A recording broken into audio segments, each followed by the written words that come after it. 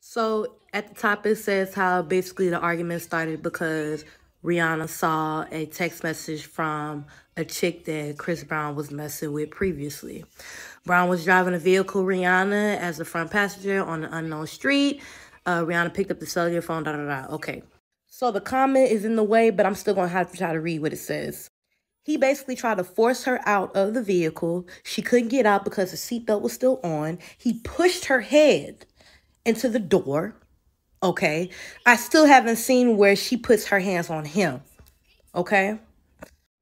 Rihanna turned to face Chris and he punched her in the left eye with his right hand. He then drove away in the vehicle and continued to punch her in the face with his right hand while steering the vehicle with his left. The assault caused Rihanna's mouth to fill with blood and blood splatter all over her clothing. He even says, I'm going to beat the shit out of you when we get home. You wait and see.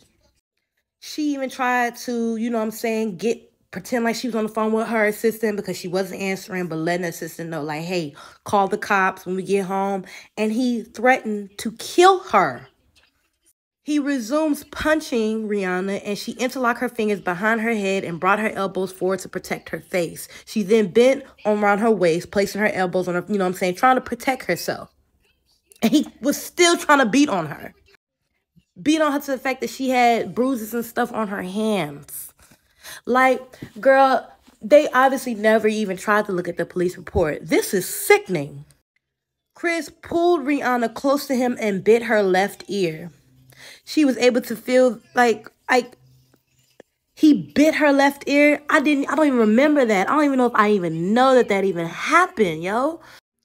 He started choking her. She was beginning to lose consciousness.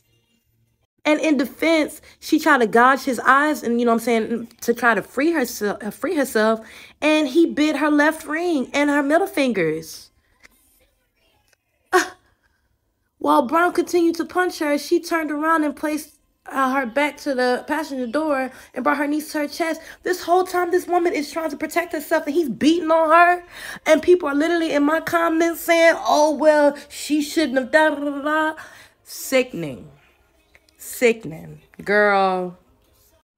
In a text message, Brown apologized for what he had done. Yeah, whatever. And advised her assistant that he was going to get help. And proceeds to stalk his other exes and beat on them. Like, man, fuck out my face. Girl.